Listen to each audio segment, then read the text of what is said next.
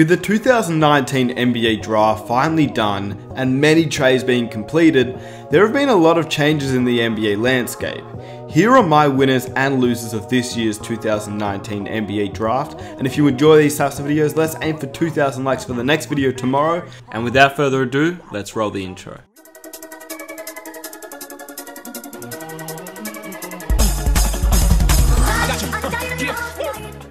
My winners. Number 1, the Atlanta Hawks. They made a trade with the New Orleans Pelicans to get the 4th overall pick in exchange for the number 8 overall pick, the number 17th overall pick, and the number 35 overall pick. They drafted DeAndre Hunter at 4, which I predicted in my mock draft, and they also got Cam Reddish. I did not expect Reddish to fall to number 10, but I did expect him to be drafted by the Atlanta Hawks either way, with their original number 8 pick. And if you rewind in that video, I am very high on Cam Reddish. Atlanta gets a rookie with one of the highest floors of anyone in this year's draft in DeAndre Hunter, as he has the potential to be a great player in the league on both offense, but especially on the defensive end. And that's what the Hawks really needed, as they have Trae Young, Kevin Huerter, and John Collins, who are all great offensive players, especially Trae Young and Huerter. Then, as a bonus, they also got Cam Reddish, who once again has the potential to be a great offensive talent and also a great defensive talent as well. But because they drafted Hunter, drafting Cam Reddish doesn't seem like a fail if he does become a bust anyway, because you have Hunter. So you may as well take a risk on a guy that was seen as a top 3 pick only just a few years ago, as he was one of the stars of his draft class in high school. Getting both Hunter and Reddish, not to mention they also drafted Bruno Fernando at pick 34, which is, to me, insane. That is a great pick at number 34. Only last year I thought he'd be a top 20 pick in this year's NBA draft. He already has an NBA ready-made body, kind of like when DeAndre Ayton was entering the league. We could tell he was a man amongst boys. And Fernando has that similar type of build. He averaged almost 14 points, 10.5 rebounds, and 2 blocks in 30 minutes per game. So Hunter, Reddish, and Fernando to pair with Trae Young, Kevin Huerter, and John Collins, the Atlanta Hawks may have one of the best young cores in the NBA, and they may have done the best in this year's NBA draft, in my opinion. Number 2, the New Orleans Pelicans. Not only did they win by drafting Zion Williamson alone, it wasn't just the Zion Williamson pick that made them winners in this year's NBA draft. Obviously, this was a great moment for the Pelicans, as they now have another franchise player to build around. But we basically all knew this since the NBA lottery. We knew he'd go number 1, we knew he'd go to the Pelicans, so why else were they winners in this year's NBA draft? Well, to figure this out, we have to go way back. David Griffin, since taking over, has done some incredible moves that I think have gone a little bit under the radar. They started off this draft with just the 1st overall pick and the 4th overall pick. They obviously drafted Zion Williamson, which was something that everybody knew, but the Pelicans flipped that 4th overall pick and Solomon Hill's expiring contract and the 57th overall pick to the Atlanta Hawks for the 8th, the 17th, and the 35th pick in this year's NBA draft.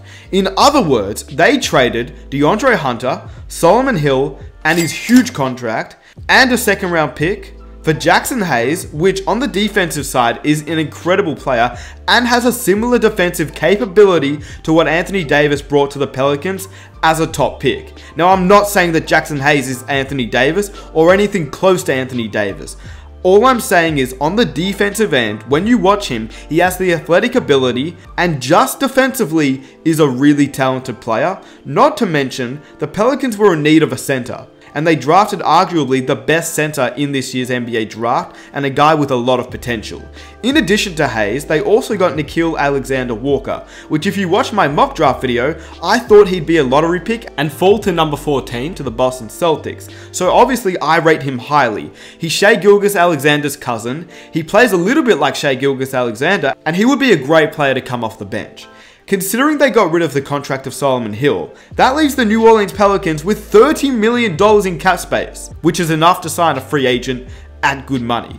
So they managed to turn Anthony Davis into Lonzo Ball, Brandon Ingram, Josh Hart, Jackson Hayes, Nickeil Alexander-Walker, the 35th overall pick, which they selected Marcos Luzada Silva, a guy from Brazil. They also get LA's 2021 pick if it falls in the top 8, LA's 2022 pick if it doesn't. They have a chance to swap with the LA Lakers in 2023, and they also get LA's pick in 2024 or 2025. In addition, they managed to get rid of Solomon Hill's huge contract. Then to top it all off, just throw in Zion Williamson, who was not a part of the Anthony Davis trade, but helped show what the Pelicans have acquired, which is just insane.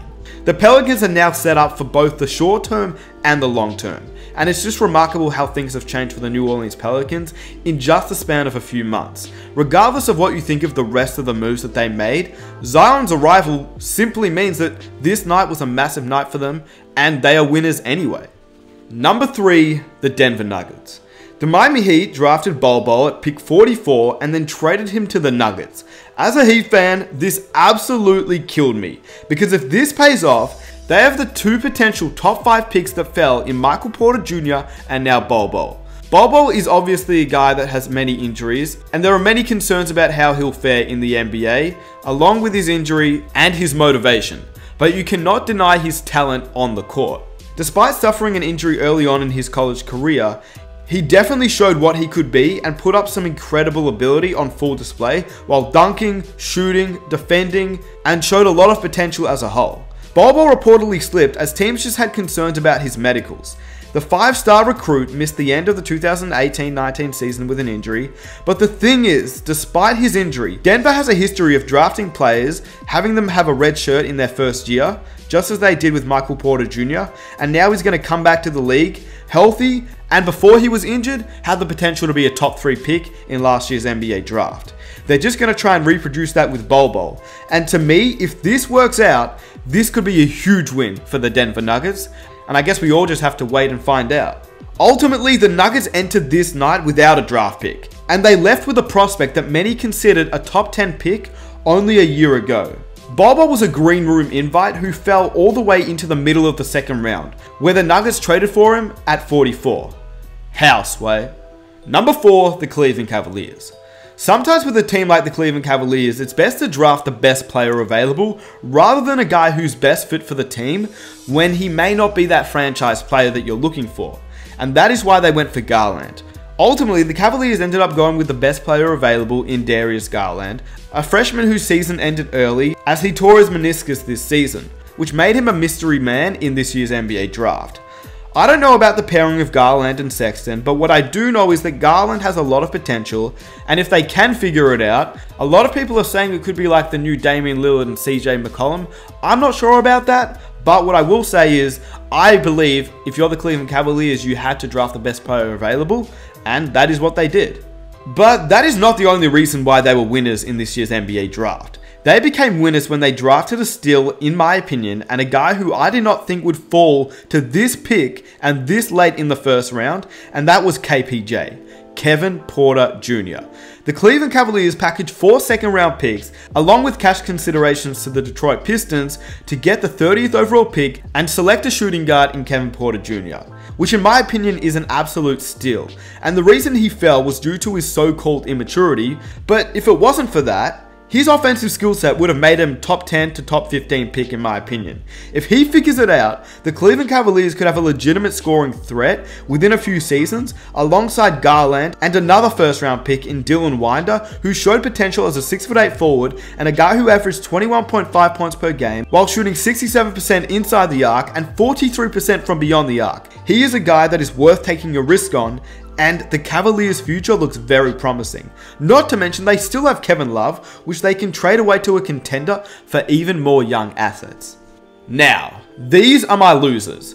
Honestly, there weren't many losers in this year's NBA draft. I have a few teams here, but for the most part, most of the teams in this year's draft got what they needed, and there actually wasn't any surprising letdowns, apart from one team, and that was the Phoenix Suns. The biggest loser that I have is the Phoenix Suns.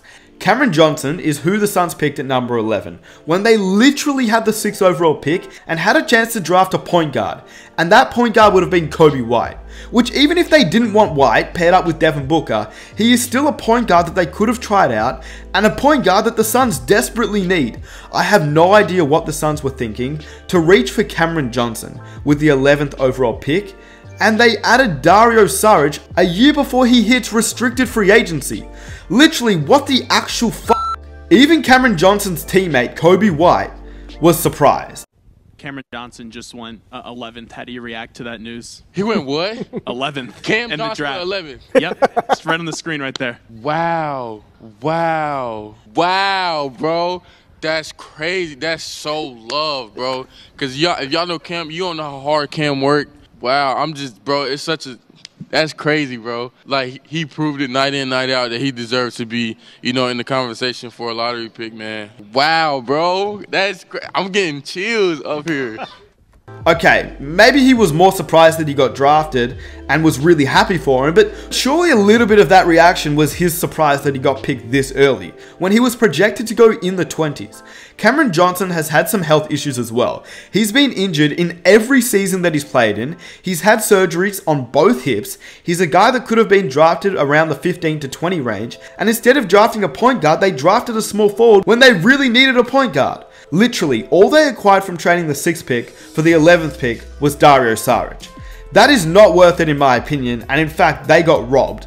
I feel like the Suns could have traded down in the draft even further than pick 11, still drafted Cameron Johnson, the man that they wanted apparently, and they could have gotten an even better player or a future first round pick, or future first round picks in general, instead of Dario Saric. Okay, now maybe that's a bit far, but on the positive side, what they could do, and maybe their reasoning for drafting Cameron Johnson, is maybe they know that they can get a good point guard in this year's free agency.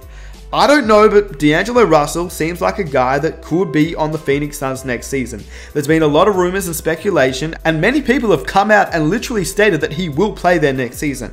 But at the same time, there's also been speculation and a lot of people denying this claim, but I just don't believe either claims. I believe there's 100% fact that Russell does not know what he's doing next season, because I feel like his decision will just fall on the decision of Kyrie Irving in the end. In saying that, what Cameron Johnson is good at is his scoring, and he's arguably the best shooter in this year's NBA draft. So pairing him alongside Devin Booker and DeAndre Ayton isn't a bad fit, but it's just not who I would have taken. The next loser is Chris Dunn. Whilst the Bulls were winners in this NBA draft, Chris Dunn was definitely a loser. With the Chicago Bulls taking Kobe White, that obviously isn't a good sign for the current point guard of the Chicago Bulls. He was a top 5 pick in 2016 and he's already on his second team after being drafted by the Timberwolves. He's yet to show any sign of consistency, and now that he's been replaced and most likely going to be the backup point guard, once again it just doesn't seem good. White seems like the guy for the future for the Chicago Bulls to pair up alongside Zach LaVine, Wendell Carter Jr. and Lauri Markkanen. Dunn may be on the outside looking in now and he may be traded in the near future. Lastly, the last loser that I have is my own team, the Miami Heat. Now, it's not who they drafted. I actually really like who they drafted. I think Tyler Hero will be a decent player in this team. He won't do anything special for us, I don't think, but he seems like a guy that will help us out. We obviously need scoring and shooting, and that's what he provides us. But literally that Bol pick. Why not keep him for the team, just for a year, let him rehab, and when Hassan Whiteside heads into free agency next season, at least we have Bol on the team, so we can see what he can do when he gets healthy. It does not hurt the team at all. Traded him away for literally nothing. Miami got a future second round pick and cash, when literally all we're going to do is draft another player with that second round pick next year, who I guarantee has a 95% chance to be worse than what Bol will become. I just don't understand as a Miami Heat fan. Why not take the risk? It was your 44th pick. Are you serious? Anyway, with that said, if you guys enjoyed this video, be sure to leave a like, subscribe if you're new, comment down below your winners and losers of this year's NBA draft, follow me on Instagram, and I'll catch you guys in my next video. I am out. Peace.